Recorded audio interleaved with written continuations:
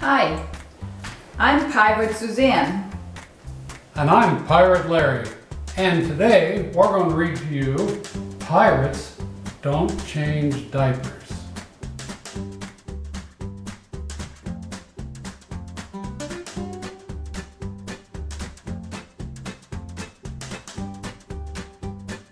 Pirates don't change diapers. They don't even change their socks.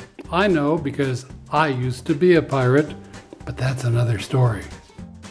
Today, while I was wondering what to buy my mother for her birthday with the 27 cents in my pocket, Mom came into the room. "Jeremy Jacob," she said, "I have to get some milk. Your dad's taking a nap, so try not to bother him." And she went out the door. She called, "If your sister wakes up, try to keep her happy. I'll be back soon." Oh, great, I thought. Keeping that baby happy is never easy. Mom had hardly been gone a minute when I heard a knock on the door. I peeked through the peephole. There were some old friends on the front porch. "Ahoy there, Jeremy Jacob." "Are we ever glad to see you," said Captain Braidbeard. "We've run into a boatload of trouble. Our ship ran aground on a coral reef, the bow broke open, and our figurehead's nose tore right off.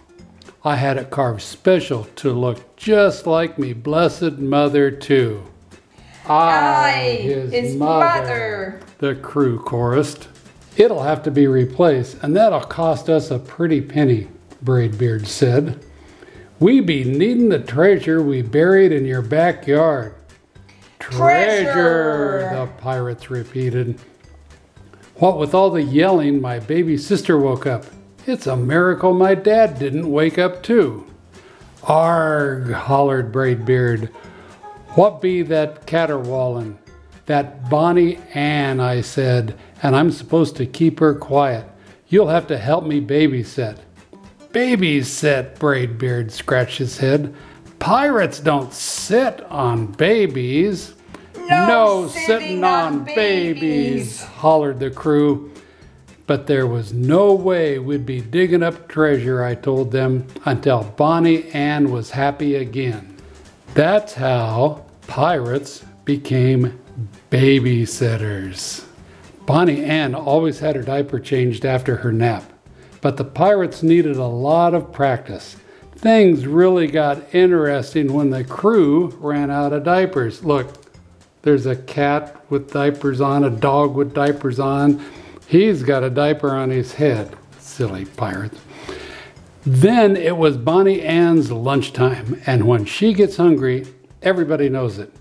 Braidbeard sniffed the baby food.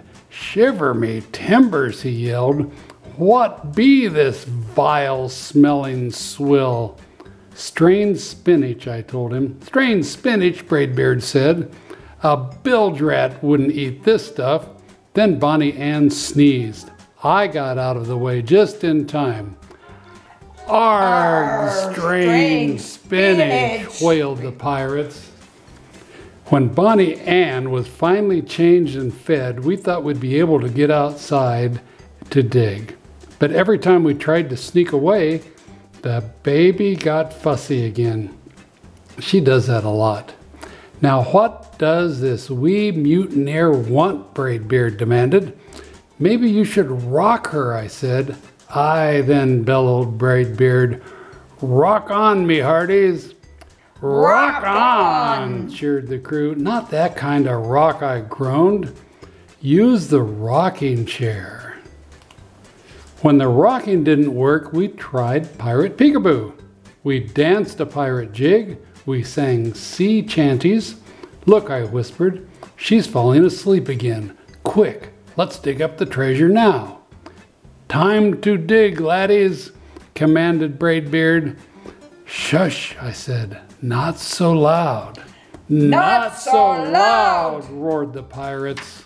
Bonney Anne caterwauled until we found the only person who could keep her quiet.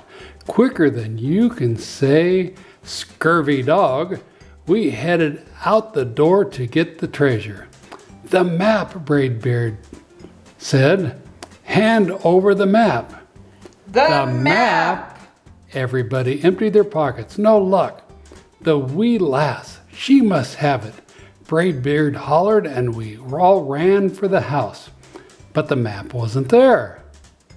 Neither was Bonney Anne. The map, cried Braidbeard. The treasure! Boomed the crew. The baby, I yelled louder than anyone. After all, she is my sister, and I was getting really worried. We searched all over the house, then ran back outside. We stopped so fast we were almost pirate pancakes. There was Bonney Anne, and she had the map. Avast, yelled Braidbeard. The wee lass has eaten it.